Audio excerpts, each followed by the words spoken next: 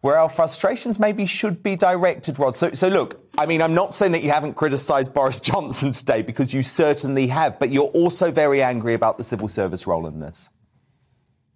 Yeah, no, that's right. I mean, you know, Dan, I think Boris Johnson should go. I think he should resign. I think he's lost any vestige of moral authority. And the worst of all for Boris Johnson is that he's miles and miles behind in the polls. And the only point of Boris Johnson was to be high in the polls. That's the only reason he's the leader of the Conservative Party.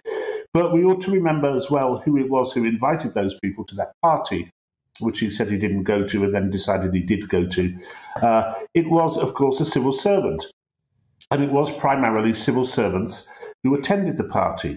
And it just shows up rather perfectly, this divide we have in our country at the moment between the private sector and the public sector.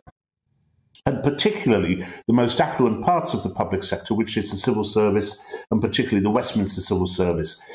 They genuinely do think they live in a different world to the rest of us. And when you look at sort of earnings and what's happened to them during lockdown and during the pandemic, then you can understand why they do things that things are different for them. They have begun to earn more as a consequence of lockdowns and the pandemic, whereas private sector people have earned less. There are more jobs in the public sector as a consequence of the last 2 years, whereas there are fewer jobs in the private sector. And if you look at the general state of play in terms of wages, they earn 13% more than people in the private sector. They work fewer days a week. They work fewer hours a week. They take more days in sick pay. They have longer holidays, and they get bigger pensions. And that gap between the private and the public sector has been growing and growing and growing, and nothing has made it more stark than lockdown and the pandemic. Because if you look at all the voices which are urging people not to remove restrictions, that we should still be masked up, working from home and not doing a minute's work, it is the public sector and the civil service. All the way through, every voice in favour of not doing any work comes from the public sector. And the reason for that is very straightforward, very obvious. They don't face the same commercial pressures that people in the private sector do face.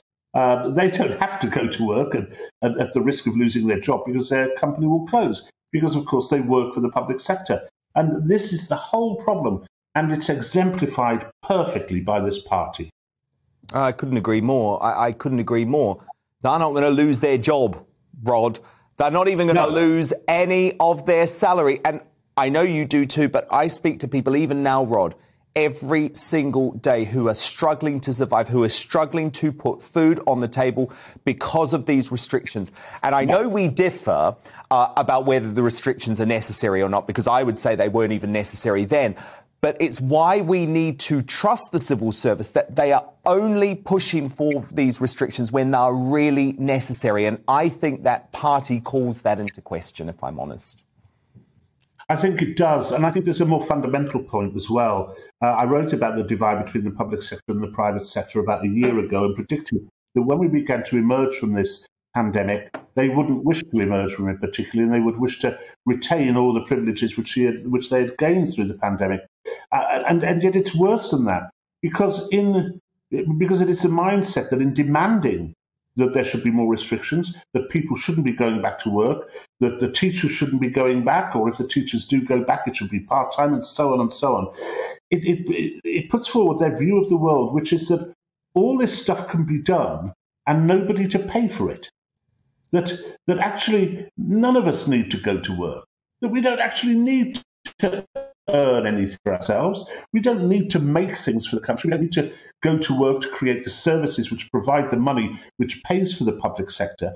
They have somehow got it into their heads that this is a kind of fairy tale existence where people could be perpetually paid very high wages and very high pensions with very large holidays for no work being done whatsoever. And that is a real problem once we emerge from this pandemic.